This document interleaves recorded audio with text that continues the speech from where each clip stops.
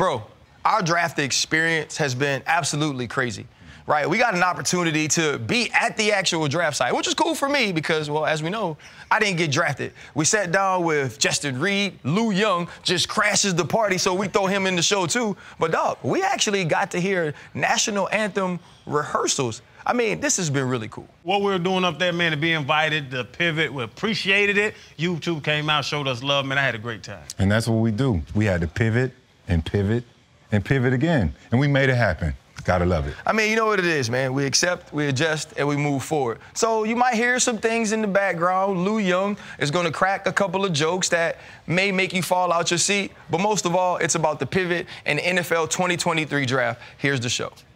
Hold up. Limitless, take a stomach, can't pin in it. I fought the head to witness it. Get my people feeling militant. Way I'm feeling, get me up. On the mission, get me up. Knowing me, I got the key. Only vision I can trust. Trust. Limitless, take a stomach, can't pin in it. I fought the head to witness it. Get my people feeling militant. Way I'm feeling, get me up. On the mission, get me up. Knowing me, I got the key. That is crazy, Jay. You came out here first year, dog. First year, man. It couldn't have rolled it any better. Yeah, something ugly in Texas, though. Yeah. He deserved it. Boy, you saw both sides. I'm sure we'll talk about it. I done rode the highs and lows of everything, man. From thinking I'm about to go to the Super Bowl, being stripped away from it, 4-12, 2 years in a row, and now we on top. That's how excited I was going to New England. I'm like, yeah, I'm close. I already know, man. Check it out, though, man. We are outside Union Station, Chiefs Kingdom for the 2023 draft. Can't beat that. But if you are here, Chan, you have to have a Super Bowl champion. Y'all always have one, but now we got two. Troy Polamalu carried him to a Super Bowl. And he always talking. Man, but welcome to the pivot, Jay Reid, Freddie T, Chan, to y'all. It's RC. Thank you to DraftKings, also our partners over at Happy Dad. I mean, you little bro to me. You're a superstar at Dutchtown in Louisiana. You go to Stanford. You take a different route from your older brother, Eric. You go to Stanford. You're a star there. Should have been a first-round pick. We could talk about some of the things that we both feel precipitated you falling. You're great at Houston, become a leader on the team, have some ups and downs, some things you go through. Come to Kansas City, you fit right in, and you win a Super Bowl in your first year. And now here it is. We're in Kansas City. We're outside getting ready for the draft, and you're getting ready as the Super Bowl champion and as a Super Bowl champion. For you, what was the experience like this year, your first in Kansas City? Man, I'll tell you what, from where we started in Houston to, first 2 years there going so well, having such high hopes, felt like we had a squad there. Then to the next 2 years being what it was, going 4-12, and then coming into an organization like the Kansas City Chiefs. The first thing I noticed when I first got here was the difference in just how the teams are run organizationally, because everything bleeds from the top down. And there was so much structure here, the way Coach Reid runs his ship. It kind of bleeds into the culture of the whole team and how guys buy into the program. There's no ego. Faculty, staff are willing to do jobs that aren't necessarily their job description, but anything to help the collective team do better. And that attitude bled into everything, man. And then when we first got into the building, I remember in Houston, sometimes we'd have conversations where it's like we didn't want to bring up Super Bowl, like we didn't want to jinx it or something. But in Kansas City, from day one, it was Super Bowl. You know what I mean? Day one, it was Super Bowl. Training camp, OTAs, the message was, we here to win a Super Bowl. That's it. And then that just happened throughout the season. I still remember week 1 in Arizona, in the defensive room, Coach Spagnuolo had a picture that he put up. It's like, we're going to finish this season exactly in the spot that we started the season. First game's in Arizona, we're going to finish in Arizona. That was a slide. And, fast forward, we ended up doing that, man, and battled adversity throughout the way, but came out on top, and it's a hell of a feeling being at the top, man. I can't tell you. You know that old dumb saying, like when somebody gets their ass whooped, they be like, oh, that's going to make him a better man. I don't believe it. I don't want my ass whooped. But you personally, you're talking the organizational change is there because going to Pittsburgh, like Ryan took us back home and let us see what Pittsburgh is. I saw the difference between the Dolphins and what Pittsburgh was, so I understand that. But you personally, like seeing the ups, having the hope, and then you're right. Houston, y'all wasn't gonna win. Yeah. I don't know if you knew it. We knew y'all wasn't gonna win. I mean, that last year I was there especially, you know, but it was like, I was on a contract year, so it was like, I still got to go out and ball because, you know, it's more than just this year. Yeah, but those ups and downs, did you know, how was that emotionally, and did that really make you better? Because I think that's BS. I'll say this, man, like in the moment, that shit hurts. You know what I mean? Going through the ups and downs. Funny, we're in Kansas City, but that playoff game, we were up by 24 points and then ended up losing by 20 points. I say the only way that it made it better for me is I think it made me a better leader, and that I got to tell the story about it to other players. So it's like whenever I had a message, like for instance, halftime in the Super Bowl, and we're talking about like we down 10 at that point. And we talk about, man, like the game's never over. Like we were up 24 and the other team came back. Like no matter what the lead is, no matter if there's time on the clock, on both sides of it, if you're ahead, you gotta step on their throat and finish the game out. And if you're behind, you gotta fight and believe and come back. Hey, Jay, let's stick with the Super Bowl theme, right? We had Travis Kelce on the show, and he said exactly what you said. We don't talk about the other stuff. We just talk about Super Bowl. It's Super Bowl or nothing else. And that sparked a thought in my mind. I thought the first thing you would have seen when you got here was the potential Hall of Famer and all those practice matchups that you guys were going to have. How did that make you better as a player to be able to go up against a potential first ballot Hall of Famer each and every day in practice? Travis is the real deal on so many different levels. I mean, the way he runs his routes is so like, you know, you wouldn't think that he's as shifty as he is just looking at him, but the guy is athletic, and more than anything, he's smart, man. Him and Pat are on the same page. He's always open because he'll read a coverage, and the route he's supposed to run isn't open. He'll adjust it, but he'll do it in a way that he don't get in anybody else's way. Like he won't mess up somebody else's route, but he'll find the open zone. They'll just play basketball, man. It's funny, like a lot of the basketball players, you know, Pat got a big basketball background. We have this basketball goal that's in the locker room, and guys play ball. Obviously, nobody touched Pat when he shoot the ball. Pat always gonna have an open shot. You know what I mean? But like they kind of just freelancing and playing ball, and seeing them do that, and then seeing them play on the field and practice and in games, it's kind of the same thing. They're really just playing basketball on grass, going out there having fun. Does it look like the pregame stuff we see on TV all the time when you guys are shooting at the goalpost? Yeah, like we have fun, man, but it's like the attitude is have fun when you're supposed to, but you know when it's time to get serious, dudes get serious. You know, when we're on the field, we don't play any games about that. Speaking of serious, it was cool. I flew home with Reid, your brother.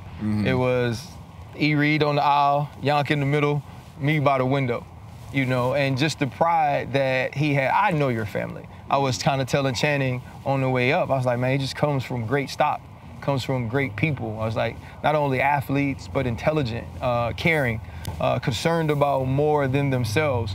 Knowing what Eric went through in supporting Kaepernick and supporting a community and a culture that needed him, how was it to share that sort of win, that sort of success as a family unit for you guys with all you've been through? You know, that's actually the first game that my older brother actually came to watch me play. You know, we had one game before when he was playing with Carolina where we played each other at the same time. He won, unfortunately for me. I get to bring that up all the time. But, you know, the experience that he went through, it hurt, man.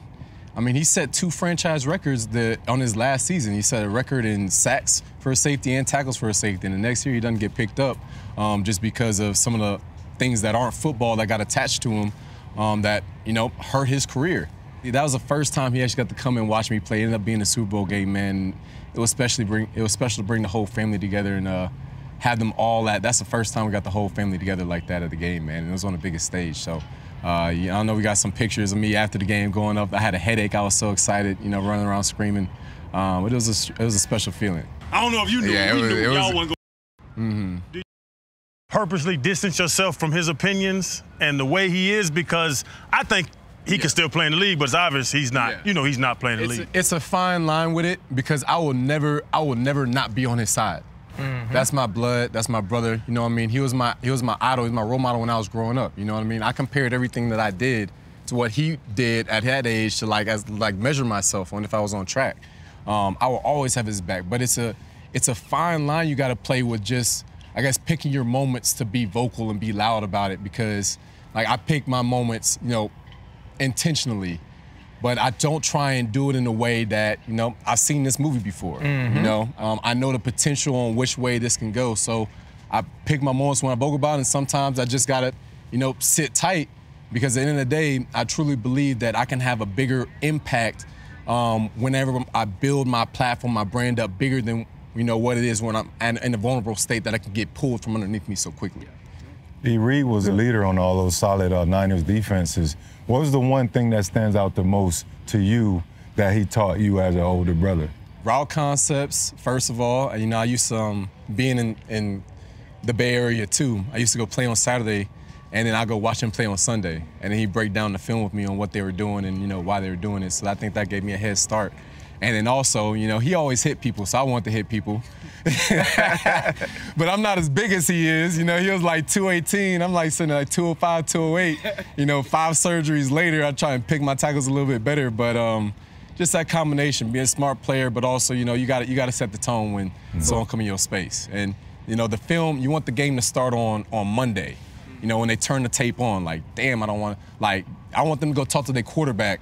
Yo, I'm gonna be upset at you if you put me in a bad position with this dude running the middle of the field. You know what I mean? So you don't want to disappoint him. You had the cheat code. Yeah. You were learning from an all-pro safety. Yeah. In what, high school? Yeah, high school. When he was in college, I was in high school doing the same thing. When I was in college, he was in the NFL. What was your drive? People had money. RC told me about you, bro. People had money. You went to Stanford. You know what I'm saying? Like you're a coddled little baby. Yeah. You yeah. know? But I had so much passion, man. I had so much passion and will inside of me that I wanted to stand on my own too, and you know what I mean? I didn't want to ride the coattail of anybody else. My dad was an All-American track athlete. He had a record that stood for 20 years at LSU, running the 110 hurdles, NCAA champion, was going to Olympic trials, and then he ended up blowing out his knee. But the thing that always stuck with me though is like my parents taught me and all my brothers. You know, I actually have another brother named Ryan too. He didn't end up making it professional, so sometimes, you know, people don't know I have another brother on top of that too, and a sister. But we were all driven to, you know, stand on our own 2 feet. I would never feel like I always take good advice. I'm ears open, take good advice. But at the end of the day, like, I want to be the man in charge of my life. You know what I mean? I don't want to be vulnerable or, you know what I mean, have to try and ride on the coattails of somebody else. And we all had that inside of us. So. In the dynamic, because I think sometimes little brothers or younger brothers, you know, sometimes they can slip through the cracks in that they want to do things their way. You know, they don't always reciprocate what the bigger brothers try to give them. So I want to ask you, what was that dynamic like? Were you just a complete sponge? Did he have to force you to come train, or did you say, look, E, let's go. I want to learn. Teach me something. What was that like? Nah, it was always like we were always just competitive, man. It didn't matter what it was, cards, video games, football. We were competitive, and I just wanted to I wanted to compete with him. I wanted to compete with both my brothers. Like I said earlier, everything that they did, like whether they were 15 years old, when I was 15, I wanted to be one step higher than them. You know, as well as I like to think that I was doing, I was still always Eric's little brother. And that pull to go to the LSU, man, I grew up on LSU ball, you know what I mean? Tiger Stadium, Death Valley going there, you know, people tailgating Friday night before the Saturday game. So the pull was definitely there, but it ended up being just a combination of I wanted to pick a different route. You know, my brother helped me with that and saying that, you know, it's not where you go.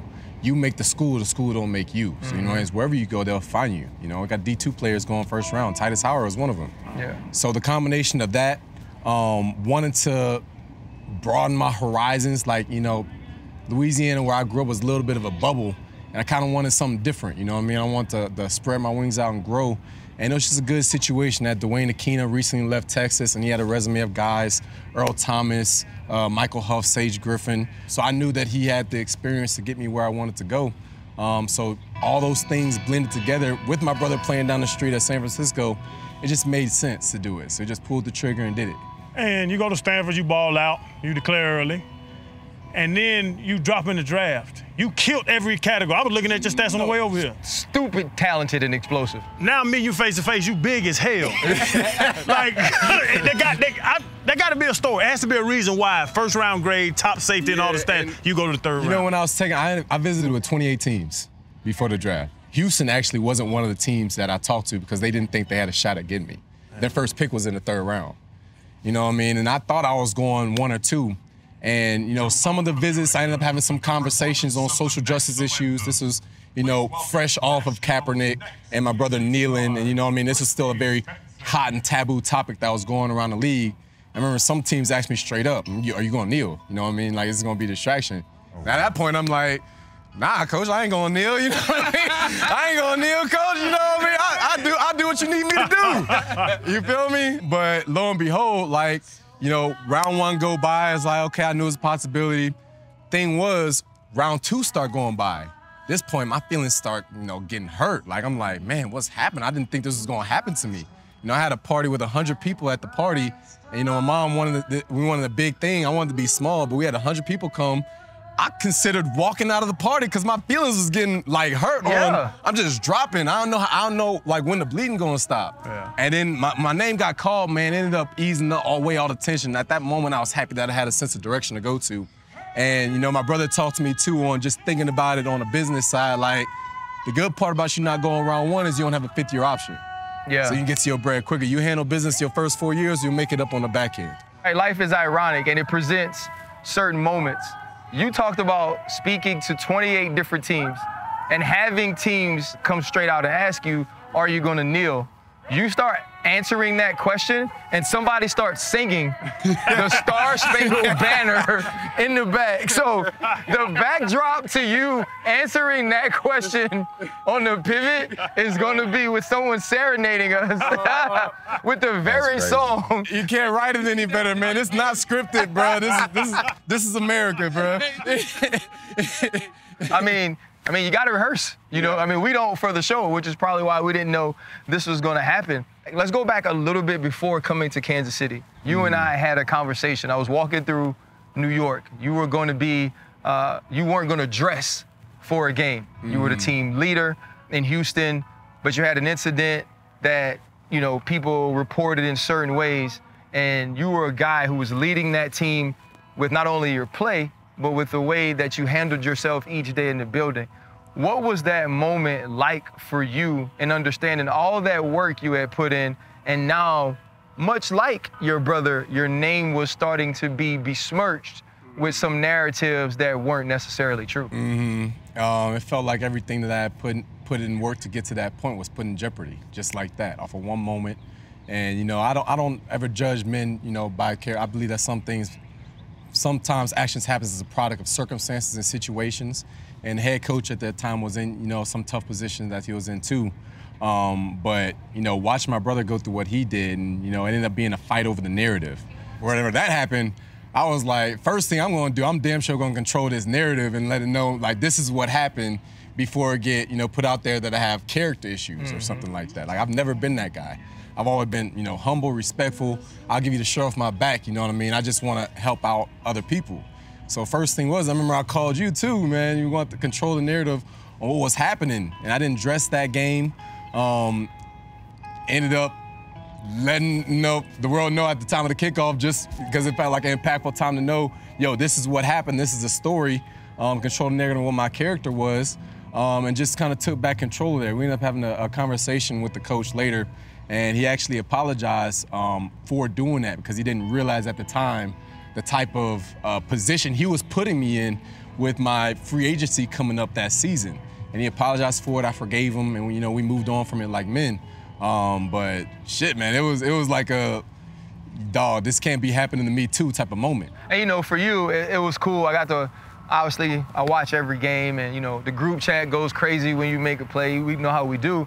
But you taking pictures after the game, like, you look genuinely happy. Yeah. What was it like to finally start to get those moments where the hard work, the effort, the dedication, the discipline started to turn into success, but not only success, but joy? right? To actually have some joy when it came to playing this game. Yeah, man, you know, it's like I fulfilled a childhood dream, man. Like we all, you know, put the helmet on, shoulder pads on, and talk about we want to win the Super Bowl, but it's like to have the feeling that you actually did it, man. And you know what I mean? You look back on those moments on, you know, the trials and tribulations you go through growing up, overcoming obstacles. You know, I'm blessed in the way that I grew up, but we all have our own trials and tribulations to get through to where we're going to, and to look back on those moments and, you know, be at the top, you know what I mean? Unbelievable feeling. Shit, man, pure joy, happiness. And I'm just happy I got to share that with my family. Got the Super Bowl ring. What's next? Can you guys repeat? That's the goal, man. I mean, at this point, everything now is for glory. Glory, legacy. You know, it's not like that hunger go away. You know what I mean? I can kind of get used to the parades and, you know, being on top. And, you know, we're talking about the world tour that we had this offseason, just a lot of meetings, a lot of shaking hands, taking advantage of the momentum. Everything, life's good when you're on top, man. Everything fold into it. You get more opportunities, you meet more people. You got things you want to do in the community or in business. You know, things just fall in your lap when you're on top, man. And honestly, I want more of it. The whole team do. And quickly, speaking of the Chiefs, you are always a liability as a defensive player. You got Patrick Mahomes, you got Travis Kelce. Like, I don't like y'all. I don't know why. Because y'all give up too many damn points. Because my man Pat got to chase them. Like, I know y'all don't have no problem with that because that's a cool thing to be in. But do y'all feel like your defense gets the respect exposed to? Hell no, man. Hell no. We gonna do it right now. We don't get the respect. That's like our calling card, man. We have certain games this week, and you know, most of the time people don't remember.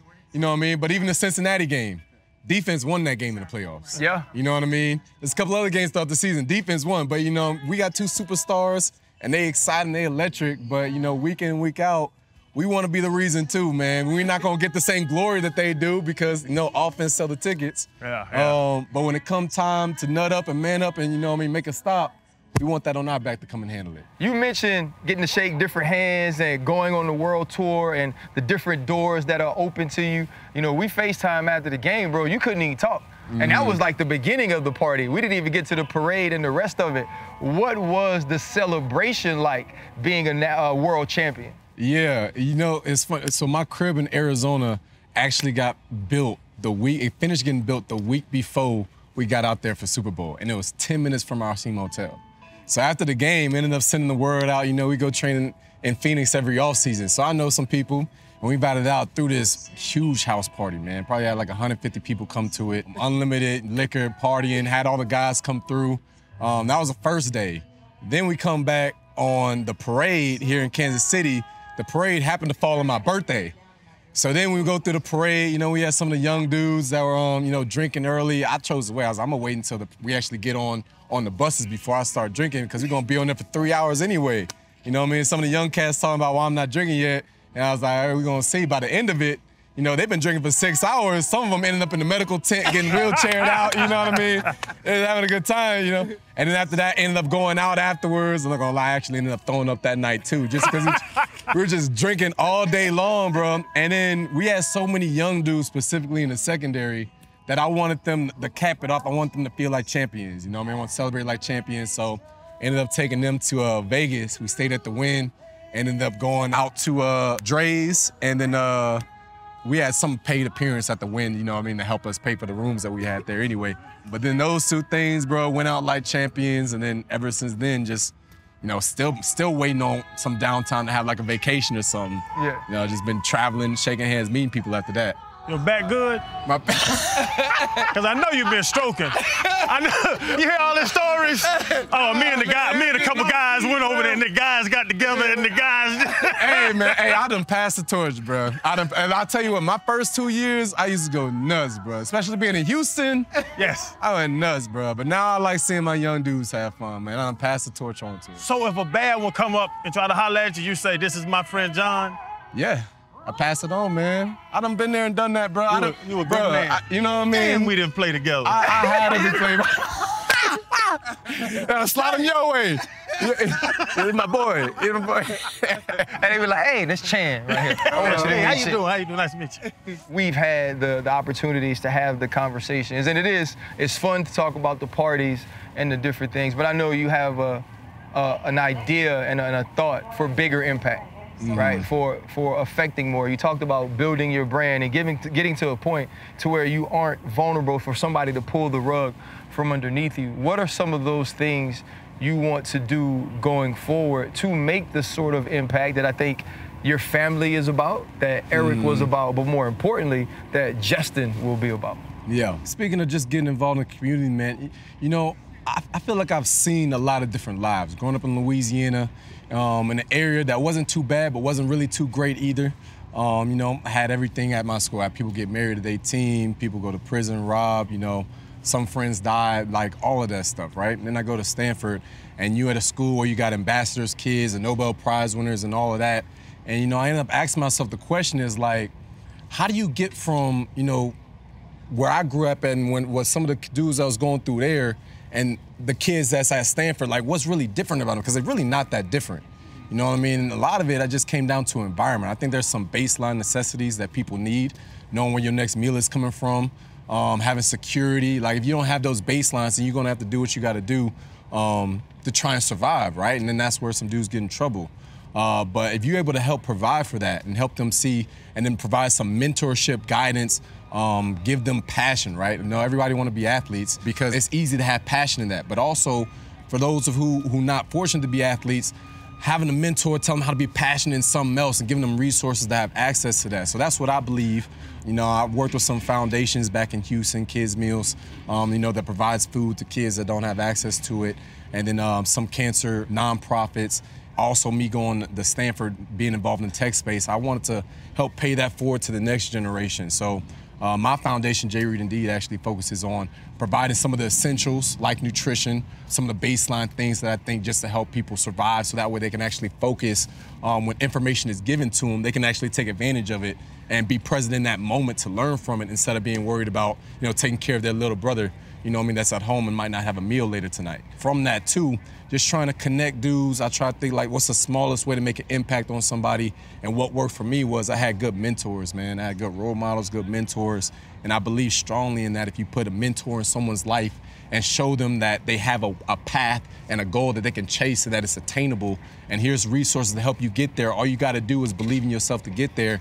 You help put kids in that position, man, I think anybody can be successful. So I believe in that strongly, and you know, that's what I want my lasting impact off the field to be about. And Jay, with that, from the boot to Stanford, Stanford to Houston, Houston here in Kansas City, from a third-round pick to a Super Bowl champion, what has been your biggest pivot in life to this point? Honestly, I think getting out of Louisiana might have been the biggest pivot. Just because I love home, man. You can't beat the food and things like that. But I think that my mindset was so closed off because I just didn't know what was out there in the world. And when I left the nest and, you know, went out and explored out and ended up having conversations with people, I think that, you know, put a light and a hunger inside of me that, you know, whatever I want to do in business, I'm in the commercial real estate right now. I met people in commercial real estate. They showed me what they did. You know, they want to talk to me about football. I want to talk to you about how you got $1 billion company. You know what I mean? Pick their brains and having those conversations just drove me, man. It just drove me to where it's like it's nonstop. Like I wake up excited to get to work. I get excited to play football, and then when I get home, I'm excited to, you know, keep enhancing myself off the field, whether it's you know, getting my broker's license or what have you. So I think leaving home is good. Being able to reinvent myself, you know what I mean? So that's some of the things that might have tagged on to you. While you're growing up, you're able to be in a new space and, you know, start over from a fresh start. I think that was big for my development. You know, you talked about your lasting impact off of the field and, you know, obviously now the things that you learned by being away and having those conversations and getting those opportunities for growth. But just personally, Jay Reid, like you come from a family background. Chan was trying to see how your back felt throughout. You know what? I know why he got so smart. I figured it out. Why is it? He was hitting them smart girls at Stanford. I used to do like that. Osmosis, like it was just coming through. Yeah. It makes sense. You cannot get smarter through your penis. Bro. Not a real thing. If you got a Pulitzer Award and I hit you, I'm getting smarter. I'm getting smarter. That's a fact. It's not a fact. You know, bro, for you ever think about what you'll be like as a father and a family man? You know, you mentioned mentorship and your relationships with your father, your brothers, your sister. You ever think about down the line, Daddy J. Reid or Uncle J. Reid? Absolutely. My parents were good, man. And, you know, looking back on it, I have so much more appreciation for them now than I ever did when I was growing up with them. And I appreciate them in that stance. But my parents never missed a game, man. Like, it didn't matter if we had games, you know, in Florida or Texas or wherever. My parents tried to make a way to go to every one of them when we were growing up through high school, man. They were just present. Their food bill was off the chain. And, you know, being able to grow up in that and seeing the family structure, having a father in my life that, you know what I mean, showed me how to be a man the right way, taking care of your family. You know, you don't have to overcompensate for anything if you're comfortable in who you are as a person. And then you had a mom, too, that believed in you and believed that you can do anything in this world you put your mind to. You know, I would want that for myself, you know, when I have kids. And, you know, I'll be happy with wherever I have, but hopefully I have a son, too, that I can bring up and, you know, show him the ropes and how to be a right man for him to lead a family one day, too. For me, it's just an honor to sit with you and kind of just let the world know the things that I already do. I'm just proud of you, and I think the man that you will continue to grow into as the world gets to see more of him, there's only going to be more opportunities. It's only going to bring more light to the community, and I think you were meant to be so much more than a football player. So keep growing into that, man. And shoot, celebration over, dog. Let's go try to win 2 in a row. And we're right back to it. I appreciate that, man. All you guys, it's fun to get on the board with you. RC, you know you my big brother, bro. You always been there and had my back, so I appreciate that. And you know it's fun hopping on the pivot. Yes, sir. Hey, Mary, you a smart woman now. Telling you, I did it. Hey, baby. Pleasure meeting you. Congrats, man. Do it again. I watch every week, bro. Do it again, for sure. Yeah, so he was good. Hey, fellas, the playoffs are heating up, and we have hoopers that are absolutely going crazy. DraftKings Sportsbook, they want you to go crazy as well. Any new customer using the promo code PIVOT gets $150 in bonus bets. That's right. Any $5 wager gets you $150 in bonus bets. And with those bonus bets, that bonus money, I'm going same game parlay. You just talked about the ballers, right? We know who's going to take over a game. I know who's going to win it, and I know this guy's going to go over in points. I got a same game parlay. I got more money. If DraftKings mobile sports betting isn't in your area, don't worry. They have daily fantasy where they offer cash prize contests each and every day. You can still get paid. So remember, get out your mobile devices and download DraftKings Sportsbook app. That's any new customer using the promo code PIVOT, a $5 wager, you get $150 in bonus bets. That's DraftKings Sportsbook. It makes watching sports so much more fun.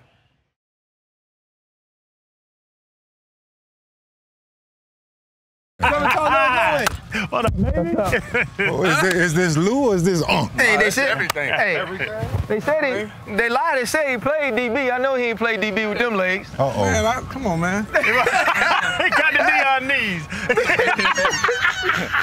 Dion say, why you do his knee like that, man? He I'm say, going here. Prime will talk about you when we went out there to Colorado. My stepmom, she said, Lou, they brought you up. I said, where? I said, yeah, my dad, he be watching, now he on YouTube now. Because I'm on YouTube and stuff. So now he subscribed to everything. Yeah. So he like, hey man, come here. Let me show you this. They got you right here.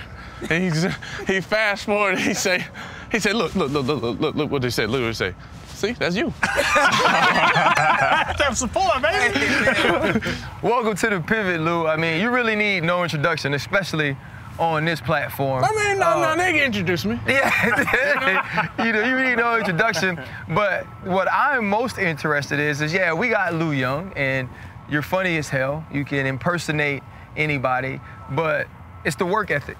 And I think a work ethic like that comes from having a background in athletics. Yeah. Comes from understanding what it takes to excel in a world where a lot of us feel like that's what we want to do for a living. Mm-hmm. That's who we want to be in our career. And then now parlaying that same work ethic, parlaying that same sort of discipline into something else that's extremely fun. And that's making people laugh. So welcome to the Pivot. Obviously, you know Chan, Freddie T, I'm RC, to Happy Dad, our partners.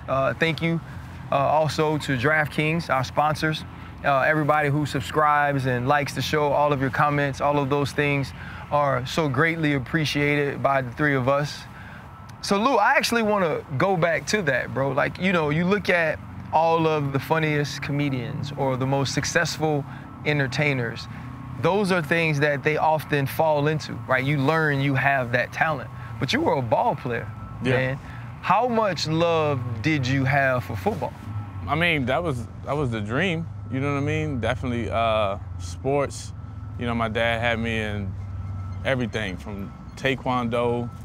I got my black belt when I was 14. You know what I mean? A lot of people don't know that. That's why I be saying, like, don't get these jokes confused. You know what I mean? I can go here if I need to. So that mean you're a ninja or a samurai? A little bit of both. My nana got. He gonna sweep the leg, Johnny. Sweep the leg. My nana got a crazy story. She said the first day, I was 3 years old, they signed me up. My dad lied about my age. He said I was 5, and she said I was in the corner with a sword. She said they're gonna kick this little boy out. He said, well, get the damn sword out of his hand. But yeah, so from there, that work ethic, from there, that discipline, I learned from like that taekwondo. Like it's like a time and a place for everything. You know what I mean? And I guess my dad must have known my personality as a kid. Yeah. That I was a little hyper. You know, I'm over here, I'm over there. Not to say that I didn't make my mistakes and everything like that, but that taught me a lot of discipline. And then went from basketball, football to baseball. So my dream was really like, I'm gonna go pro in something with sports-wise. And I always told my boys, like, you know, we have a tournament. I will always stay with the coach and his family or whatever, and he had a team staying over there. I make everybody laugh in the basement. I'm making fun of the team mom or the uncle at the game or the lady on the fish fry.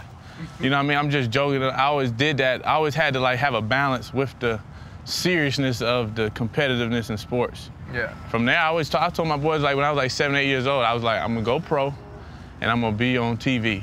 So however I'm gonna do it, I'm gonna get there. Yeah. My boys will tell you that, like they still with me to this day. They'll tell you, bro been saying that since he was like 7, 8 years old. So it was always part of my dream, and everybody be like, oh, that's cap, like, you know, you wanted to go pro, but yeah, but I had a plan at the same time. Yeah. My dad would make me watch Nick Saban DB tapes and stuff, ordering them, you know what I mean, left and right. Pete Maravich basketball tapes and stuff like that. I'm serious, bro, I'm real talk. But I would be sneaking around like in his Red Fox, Eddie Murphy collection and Bill Cosby. Like I'm looking at all the Richard Pryors, and I would be, you know, pumping them in, and I would be sneaking with the VHS, watching those, and then he'd come upstairs and I'd pop into Nick Saban, but at the same time, I was always a fan of comedy. Hey, Lou, you spoke about personality, and you have a million of them. I pulled you up on Wikipedia, and this don't necessarily look like somebody that had much of a personality. All right, that's straight out of jail. What is wrong with your head, dude, bro? Can I say something about that? That was a time in college I was going through a lot. There was a lot of things that was going on. Did you steal? You used to steal at this age. Come on, man, what you got, wire on? No, I'm just saying, well, I do, I'm mic'd up. But no, with all the connections you've made, you gotta know somebody at Wikipedia to get this off You know what's crazy? You know what's crazy? My rookie year, I was on 4 different teams. I cut a lot. And I got to Jacksonville, the 3rd team, and it was a dude, I don't know why they brought up that picture when I had the baldy. He was going in on me, and then I was in the back, and I said, okay. All right. I said, okay, I got you. We got on that bus, and I ate him up. Boom, boom. I just, ha. I said, keep trying me, bro. However long be here, I'm gonna make it a long trip. He didn't know you had some bullets too in your gun. Yeah. You know how it be. Got that money. I'm undrafted. He got that money on, so he walking around with the Louis purse. You know what I'm saying? That's when the Balenciagas was real popping, the big leather ones. So, you know, he know about me. Yeah.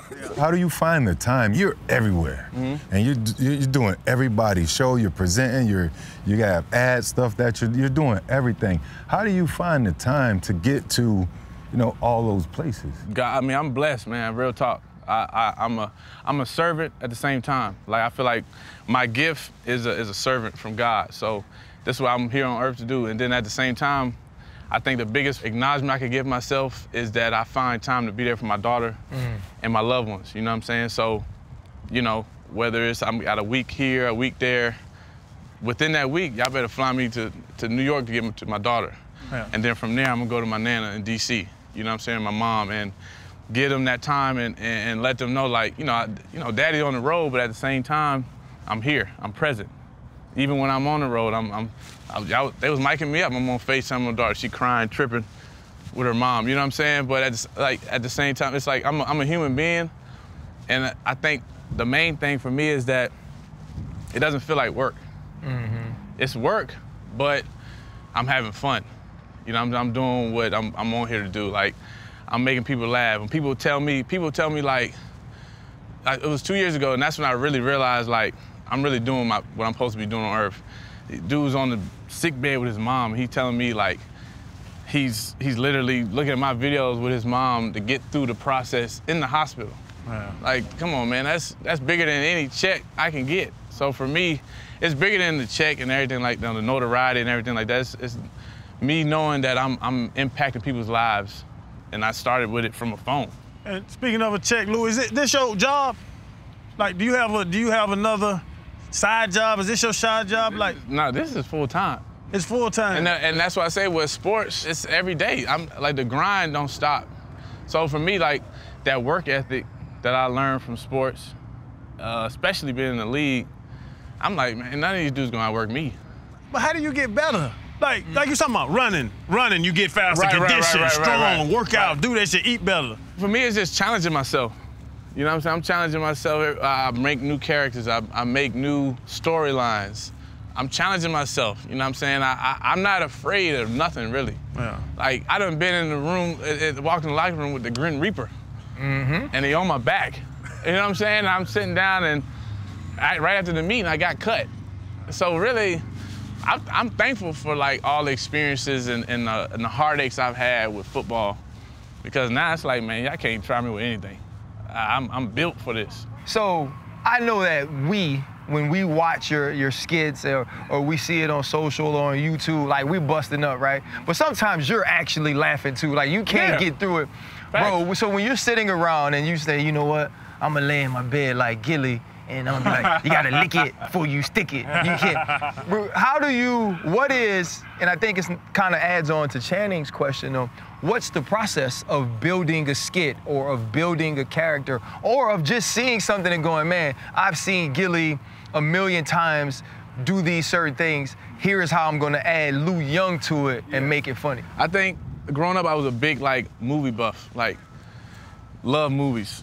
Love, like, me and my mom used to sit around and watch Saturday Night Live and Live in Color, Mad TV, and just, like, put on a show for the family. My dad, he's into comedy. Like, you come to my house, my household, you better have some tough skin. Mm-hmm. You know what I'm saying? So it's nothing scripted. It's all improv. And I just kind of, I'm like, if I'm watching, like, a training day, I'm like, okay, that's what he said, but this is what I would have said. But I'm gonna put his flow in it with my flow and mix it like with Dion, with Coach Prime.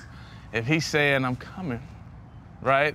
Then I'm gonna mix it in there. It's like, you know. You can say whatever you want over here, dog. You know what I mean? Like, I'm that go down Chasm, y'all. I'm coming. If she look at me when I'm in there, I'm coming. You know what I mean?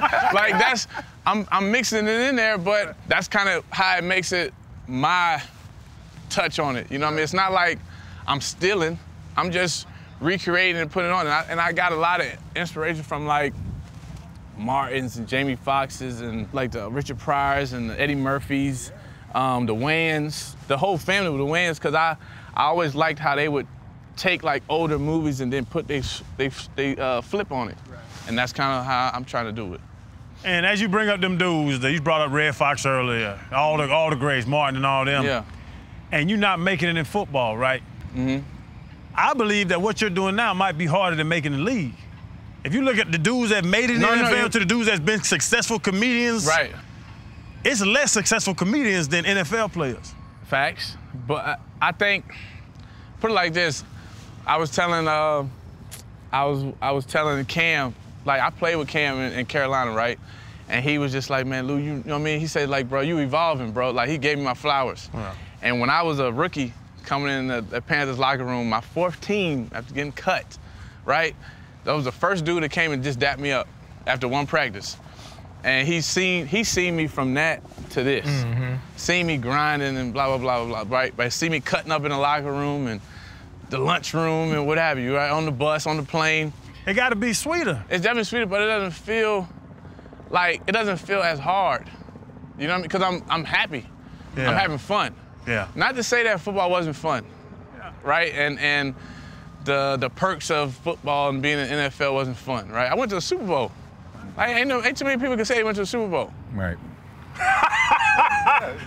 Y'all both can go to hell. Little point bitches. Y'all always hurting our hearts like this, man. Right.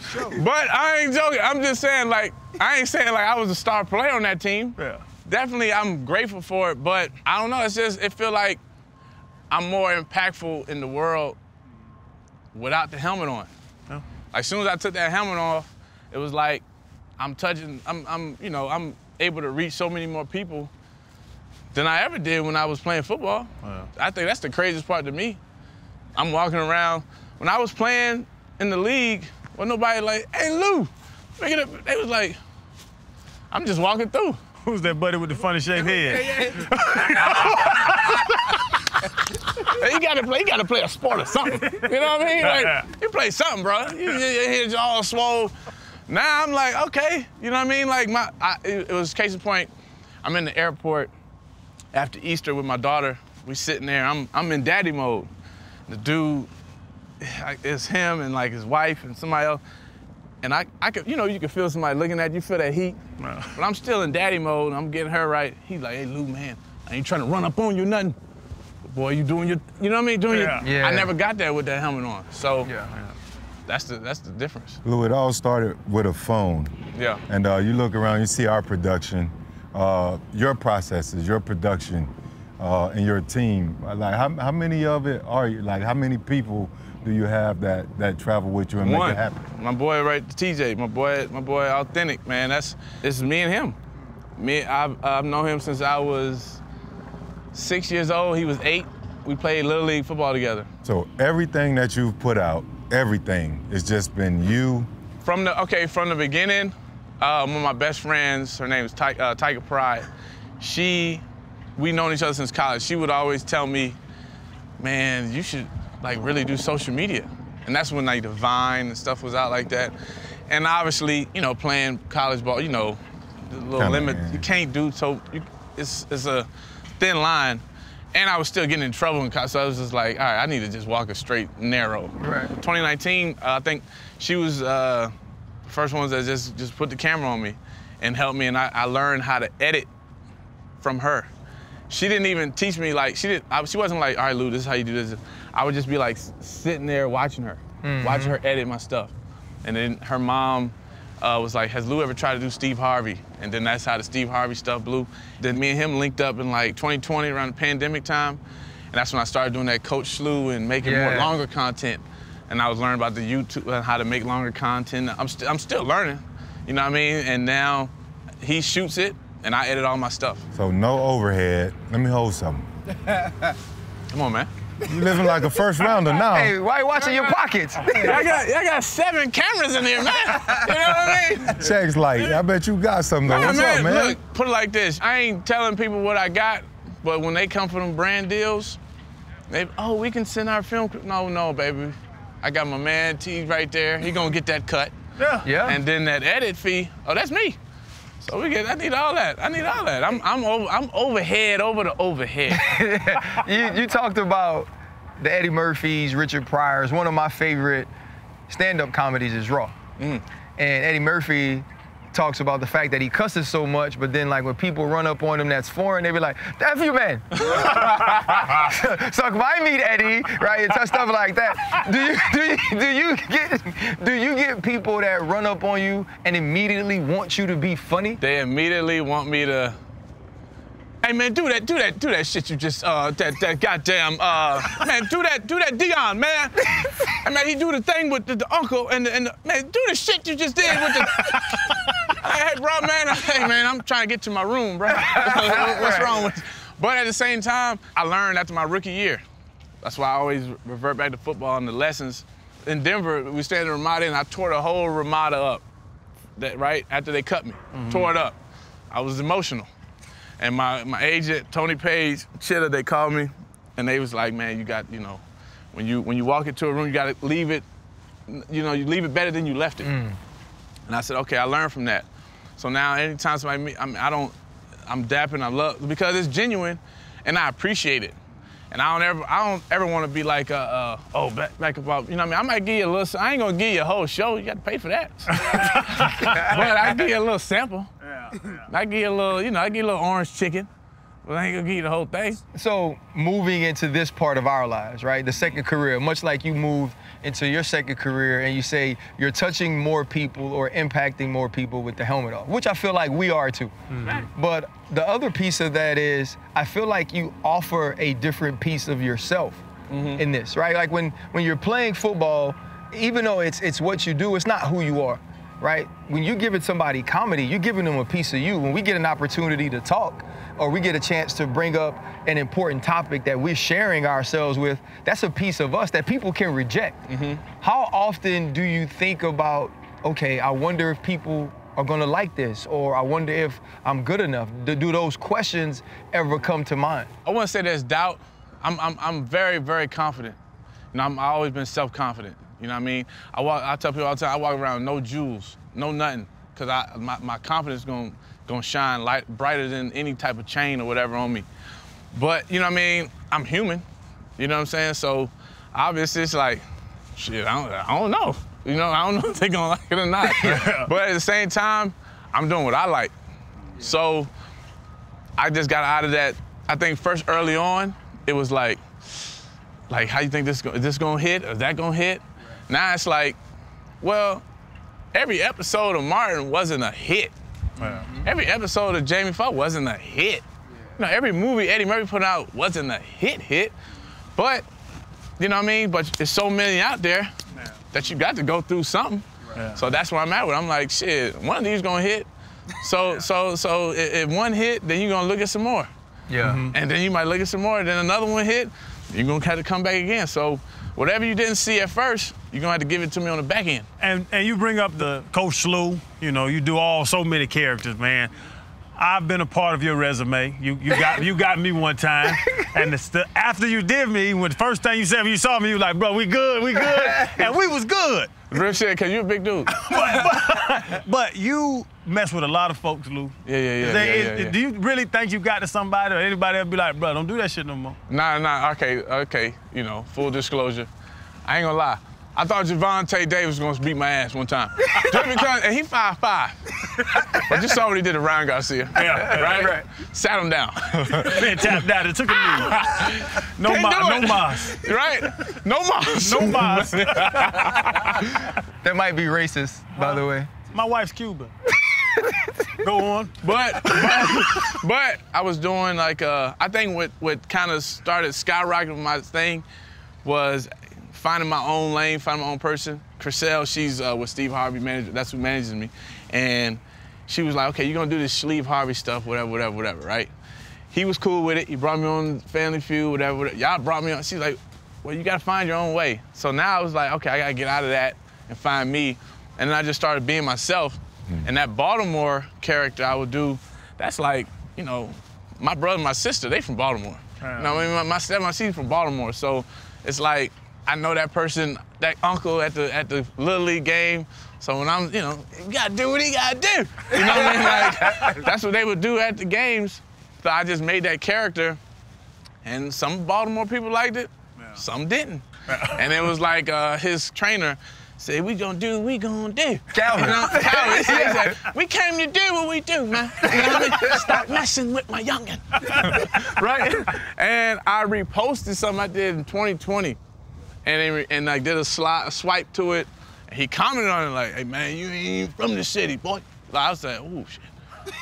So he might be upset. And I pinned it.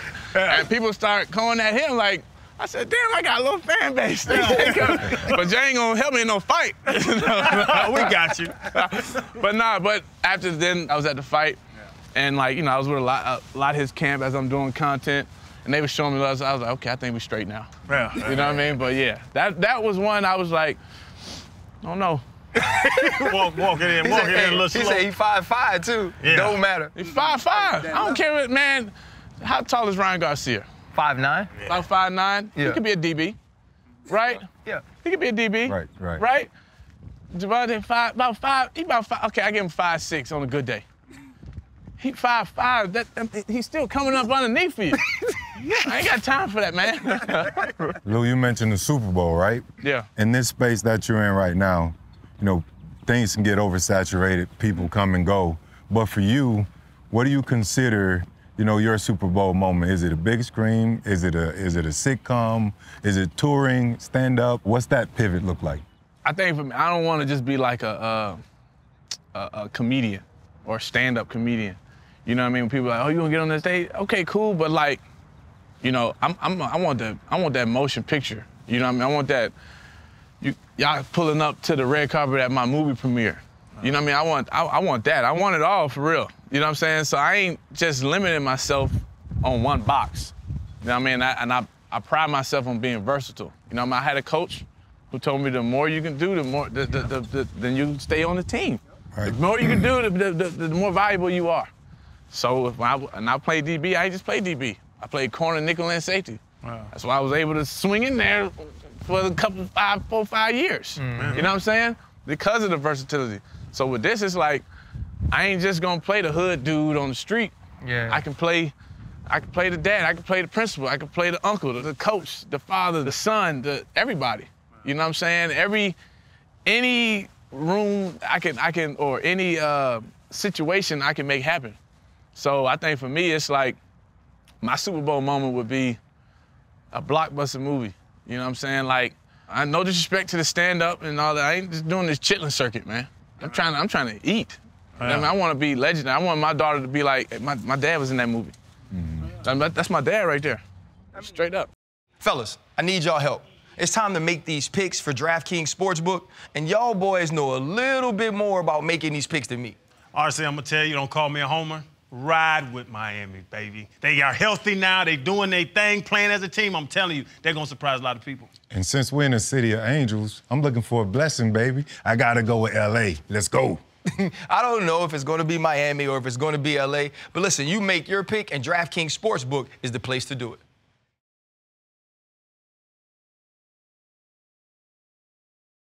Like, think about all of the different comedians who do become stars. You know, one of Eddie Murphy's biggest roles is in Dreamgirls, right? Jamie Foxx has been in Ali. He was Reid. And so we've seen comedians make that switch or that change because they're just ultimately talented people, not just necessarily people that make you laugh. Yeah, I was going to ask, what's the difference? Because we talked about, you know, Harlem Nights, one of my favorite movies all the time. Right. You know, like that, where you're making movies. That's what you're talking about. That's what, not a little knockoff, yeah, the little hood, the weed is missing. One of them shows. I ain't talking about no disrespect. I ain't talking about no Tubi. You know what I mean? Every time you say no disrespect, we all know disrespect is coming. and the thing about me is, I'm behind the scenes as well. You know what I mean? I'm coming up with the content. Yeah. I can come from behind the scenes. I want to be directing on the screen, behind the screen. I want to put people on at the same time. In any discussion or argument I have, like once it starts to get heated, I immediately start talking like I'm on TV. Because I'm trying to work on myself and not like get hot or scream. And so I'm like, no, I start talking like I'm talking about Aaron Rodgers. Well, if you look at it now, the trade says, you know what I'm saying, people are like, hold on, man, don't talk to me like your TV voice. Yeah. Right? When you get in a relationship, do you ever accidentally fall into a character? I piss women off. Nah, 100%. I know. I piss my daughter's mother off a lot. You know what I mean? And we have a good cordial relationship. We co-parent very well. You know, I've done a lot of dumb things. But we're on the other side of it now. But at the same time, it's like, even my daughter, she thinks she's a little comedian. You know what I mean? Hey, she got it honest. What you gonna do? Deal with it. You know what I mean? Yeah. But yeah, I definitely can get in character sometimes, or a girl arguing with me, and she's like, look here, okay? This is not one of your little videos, all right? We're not doing that today. Right. This ain't no TikTok reel, boy. You know what I'm saying? It's like, baby, it's TikTok, and then it's IG Reels. Right, exactly. Now she more pissed off. Now she even madder. You don't ever get to, well, TikTok pay for this meal. Hey, girl try to get a little disrespectful. Like, you know, I ain't say this, but she like, so I see you doing your little video. Lil? Huh? Lil what? The little video got this Uber Black.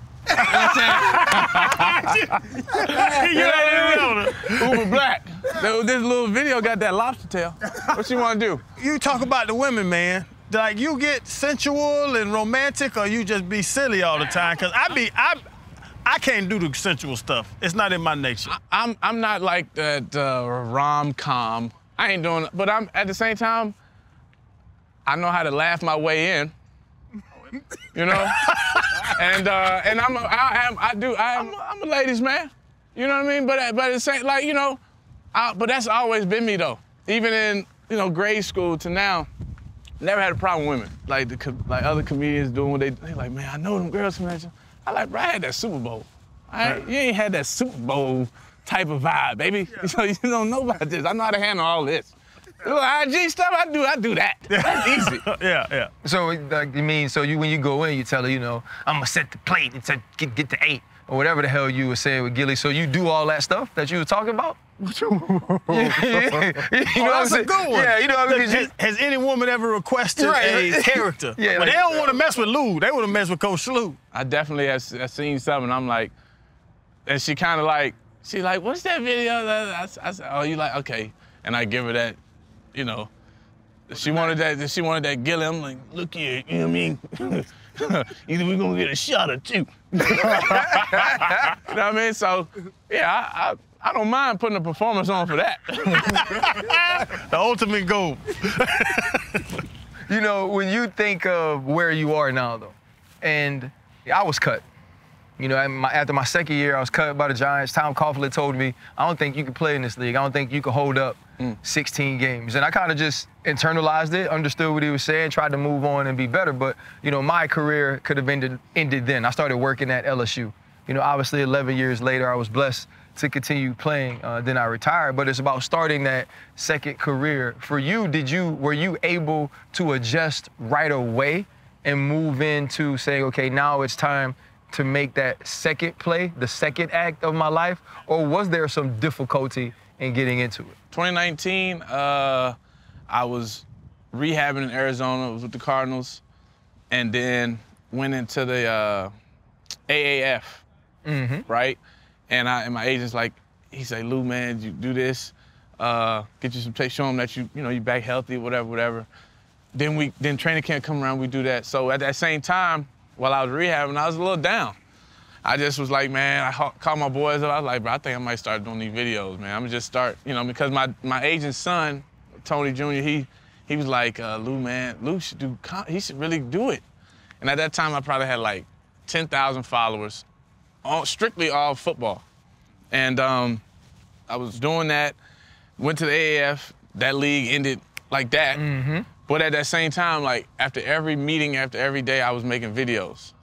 You know what I'm saying? So when that day ended, that last day, I'm looking around the locker room, everybody's it felt like that Boobie Miles Friday Night Lights when he had the trash bag. Yeah. And you know, he get in the car with his uncle. He's like, I can't do that, I'm gonna play football. I see. We should go to the bro. I can give you the big house. And I was doing that, and everybody's like, man, Lou, shut up, man, shut up. I said, hey, look, man, I see y'all on the side, man. I'm gonna get this comedy check, bro. And I ain't looked back since. So I just went straight into it. Yeah. I went straight into it from that day. I ain't looked back. What happened with the AAF? Because you was a part, I never heard the real story, because it had like 3 games, 2 games. Hey, but come on, Chen, it was like 7 games. Come on, man. 7? You always disrespectful. Oh, the whole league shit. together. No, it was 7 total games. I had 7 checks. I'm still owed 3. But when the season ends halfway through, what happened? We was game planning for a game, and I remember the kickers were on their phones. It was a walkthrough, and they just was like, everybody started looking at it, and there was like a, you know, do-do-do-do, and everybody looked, and then come in the locker room, they're like, hey guys, don't panic. We're gonna have a meeting tomorrow, boom, boom. Don't worry about it. It's gonna be situated. That next day, you had to clean your lockout. That was it. Came in, they said, clean your lockout, football over. Went bankrupt. They MC Hammered us. Hey, you know what Jay said, man? Unlike Hammer, 30 mil won't hurt me. You know, and this is the last question, man. I want to know, for you, like we all have that moment You know, like I remember being in the playoffs, divisional round against Baltimore, playing a game, and I was like, man, like I finally feel like this is it. You know what I mean? Like everybody knows what I've always thought or known about myself. In this second act for you, what was that moment where you said, nah, this is it? Like I'm in a place to where now I know I'm making an impact on people in this second act of mine. When Steve Harvey reached out to me, and his sons reached out to me, and they brought me out there to Family Feud, and made me just go, like, I got there, I'm thinking I'm just doing some content behind the scenes, playing, joking around, and they was like, nah, you going on stage. And it's a Family Feud audience before he comes out there. And they said, go ahead, bro. And I went out there, and it was like, I think for me, playing, like I say, with the football and sports, when them lights come on, I'm straight. Yeah. That's like a easy meal to me. And then I walked out there, I saw like 3 little aunties in the front row, 3 of them. And I just honed in on them and had the whole crowd do it. And after I come off the stage, and he's like, hey, we about to sign him. So after that, I was like, oh, this is a wrap. If a king of comedy say, we about to sign him, he cleared the whole green room out. He just wanted to talk to me and him. Wow. He told me, he was like, bro, he said, you don't even realize, he said, you could do jokes without even saying a word. And that's just what he saw from me by looking. I didn't know he was watching, but he was watching the whole time I was on the stage. And after that, I said, oh yeah, we up now. Man, you know, I think there's been so many times that I get messages, I want you to do an athlete who didn't get to fulfill his dream or who didn't get everything that he wants. And they're always looking for us to do an athlete that's like now working at McDonald's, you know, or an athlete that's now fell off.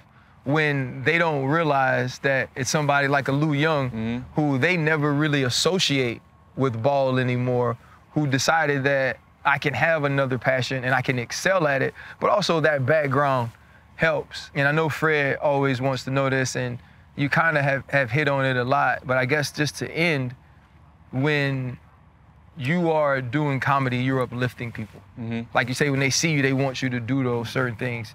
What is the ultimate impact you want to have? Because making people laugh is a source of therapy, right? For so many, but you also said, outside of that, I just don't want to make people laugh and just do comedy. I want to move into this.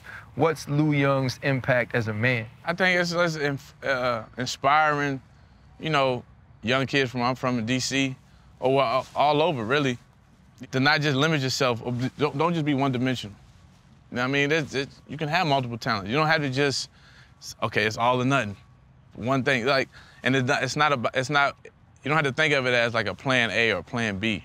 It can all be part of the plan A. They get drafted tomorrow, they're not gonna play 30 years in the NFL. Yeah. It's all a part of the plan. It's about treating people right. I think just that character is gonna carry a long way. So I think for me, my impact is just my character. And it's like, I'm personable with people. I make people feel a part of my journey. These wins are not just on me, it's the support I get. I'm not able to go to red carpet fights or get all access at the draft now after being retired, you know what I'm saying, without the support of my fan base. Yeah. So, yeah, I'm gonna document it all and make y'all feel a part of it. I ain't gonna be stingy with it. I'm gonna show everything. And the comments is so rewarding because it's like, damn, I feel like I'm a part of it. Because you are. Y'all are a part of it. You know what I'm saying? I'm not here without y'all, God and my family, but I'm gonna give y'all flowers the same way y'all give me flowers. So I just want to say thank you, because, you know, there are days, man, that I'm just sitting at the crib and ain't nothing going on, and I just go down a rabbit hole. And you enjoy them and you watch them all, and you realize that there's so much talent, so much thought, so much work that goes into everything. And in the end, I always come back, I was like, oh yeah, that's just Lou, you know? And I think what you've been able to do is give the world your talent, but still be just Lou. Yeah. So man, keep doing the same thing, bro. Keep inspiring. We're gonna keep watching, keep rooting you on. Appreciate it, man. My dog. Appreciate you, fam. That's a nice shirt right there, RC. Huh? Just Lou. All love, baby. You said just Lou? Just Lou it. Yeah, just Lou it. Don't give it to him. We gotta put it out first. Fred, we gotta put it out first and make him sign on. Just Lou it. Hold up. Limitless. Niggas to me, got pinning it. I fought the head to witness it. Got my people feeling militant. Way I'm feeling got me up. On the mission got me up. Knowing me, I got the key. Only vision I can trust. Trust. Limitless. Niggas send me camping in it. I fought the head to witness it. Got my people feeling militant. Way I'm feeling got me up. On the mission got me up.